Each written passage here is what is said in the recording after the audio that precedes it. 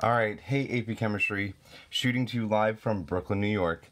So we got a question from Lauren about question number 68 in your exercises from chapter 6, thermochemistry. And so this was a very interesting question, and it's definitely a difficult question because there's some information that seems to be missing that you have to piece together. So let's try and answer this together. So it says a 2.85 gram lead weight initially at 10.3 degrees Celsius is submerged into 7.55 grams of water at 52.3 degrees Celsius in an insulated container. What is the final temperature of both substances at thermal equilibrium? So whenever we have two objects that are coming into contact with each other at different temperatures and we're asking for a change in temperature, we have to think of heat capacity or specific heat capacity. So I'm on page 259 of your chapter 6 textbook, and there was this equation known as Q equals mc delta T. And so Q is the heat involved in any change in temperature. M is the mass of the object in whose temperature is changing. C is the specific heat capacity of the object in which its temperature is changing. And delta T is how the temperature changed. And delta T is T final minus T initial. And specific heat capacity are some known values for certain objects like lead or water. So in looking at this question, I have 2.85 grams of lead, and I have 7.55 grams of water. The lead is at 10.3 degrees Celsius, and the water is at 52.3 degrees Celsius. So I kind of want to draw like a system and surroundings type of situation. So I want to draw a picture first. All right, so something that we need to note is that the way energy flows, it always goes from hot to cold. So if I have a hot object, right? So if I have a hot object, the energy transfers from that hot object to the cold object to reach some middle temperature or thermal equilibrium, as we'll call it. So in both these cases, I have lead, which is 10.3 degrees Celsius, and water, which is 52.3 degrees Celsius.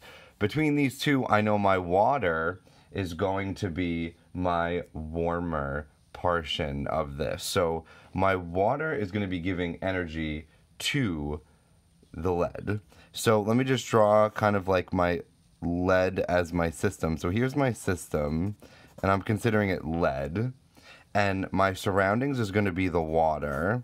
This is my surroundings. All right, and so way energy is going to flow is it's going to flow from the water to the lead, right? So maybe you can't see that arrow, but energy is flowing from the water to the lead. And so just a little bit even more, if I have H2O, Q, lead, Q, right? So water is losing energy and lead is gaining energy. All right, so that's what's happening. And so here's my system surroundings type of business here where basically if I'm trying to simplify this, and this is an insulated container. So since it's insulated, that means that there's no air or hand touching or glassware that's messing up the energy exchange between these two objects. So all of the energy is coming from the water and going to the lead. So I'm not gaining or losing any energy from anywhere else. What can I say about the quantity that the water is losing with respect to what the lead is gaining? Is it going to be greater than, less than, or equal to? Well, due to conservation of energy, this energy needs to be equal. Q loss is equal to Q gain. Okay, and conventionally we denote Q loss as negative. So negative Q loss is equal to Q gain. That's because this number, due to conservation of energy and matter, cannot be different on both sides. So if this water lost 20 kilojoules, it must have gone to the lead, which gained then 20 kilojoules. So we're going to keep this in mind. We know this equation is Q equals mc delta T. Let's write down some mc's and delta t's that we could know. We know the mass of lead. It was given to us as 2.85 grams. Do we know the specific heat capacity of lead? Well, not off the top of our heads, but since this is a textbook question, we have this beautiful table, table 6.4, and it gives us a specific heat capacity of lead is 0.128 joules per grams degrees Celsius. And then delta T, I don't know yet, but I do know that my T initial is 10.3 degrees Celsius. Okay, and then just a side note, delta T is equal to T final minus T initial. That little F means final, that little I means initial. So my final temperature minus my initial temperature is my delta T. So we're going to put that in our back pocket for later. So now let's look at water. My mass of water was given to me as 7.55 grams. My specific heat capacity of water, if you don't know it off the top of your head, it's in this table as well. The specific heat capacity of water is used as 4.18. So 4.18 joules per grams degrees Celsius. And what specific heat capacity says is, this is the amount of energy it takes to raise 1 gram of an object by 1 degree Celsius. So it takes 4.18 joules to raise 1 gram of water by 1 degree Celsius. Sometimes you'll see this number as 4.2, like on the AP exam. Sometimes they simplify it as 4.2. Sometimes in other older tests, they have more significant figures like 4.184. Use whatever value they give you. Otherwise, you'll be within significant figures no matter which value they give you. My delta T of the water, I don't know yet. But I do know my initial temperature is 52.3 degrees Celsius. Okay? Now, in order to have thermal equilibrium, both the final temperatures must be equal. They are both going to reach the same final temperature. How do I know that's going to be thermal equilibrium? Well, again, for energy flow, it needs to go from a hot object to a cold object. If both these objects are at the same temperature, there's not going to be a significant heat flow. So when T of object 1 is equal to T of object 2, there's no significant heat flow. And we call this thermal equilibrium. So we know for a fact that one value that these systems have in common is their final temperature. Now, I also do know this fancy equation that Q loss is equal to, negative Q loss is equal to Q gain. Where is this going to come into play? Some of you might start trying to plug into an equation. You might do Q of lead is equal to M lead, C lead, delta T.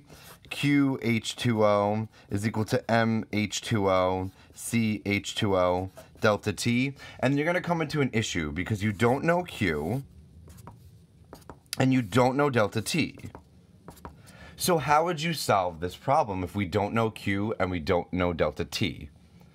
Well, we don't know Q, but we do know that the Q of the lead is equal to negative Q of the H2O. Why? We already established that the water is hotter or warmer than the lead, so energy is flowing from the water to the lead. That means whatever quantity of energy, 10, 20, 1 million joules of energy that this water lost, it went all to the lead. Okay, now the overall total energy may be different, but the temperature is going to be the same. Okay, so if this lost 20 kilojoules, that must mean that this gained 20 kilojoules. And so I know that these values are equal.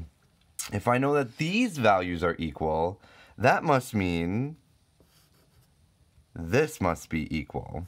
M lead, C lead, delta T lead is equal to M H2O, C H2O, delta T H2O. Right? Because if Q is equal to this, I'm just plugging it in. That means these two must be equal to each other. And then don't forget, for sign convention, this is a minus sign because this whole thing is losing energy. And I know all these values. And then don't forget that delta T is equal to T final minus T initial.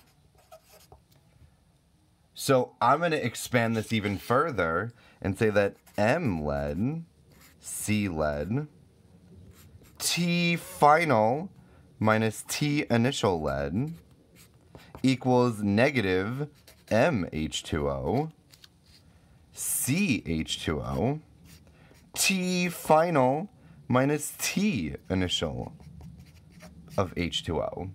And guess what values we have? We have the mass of lead, we have the specific heat capacity of lead, we have the initial temperature of lead, we have the mass of water, we have the specific heat capacity of water, and we have the initial temperature of water. What is the only value we don't have that is equal on both sides? The final temperature. So now I'm going to walk us through and solve for this final temperature. I'm going to post that in another video. For the time being, maybe you could try and solve this on your own. In my next video, I'm going to answer this question.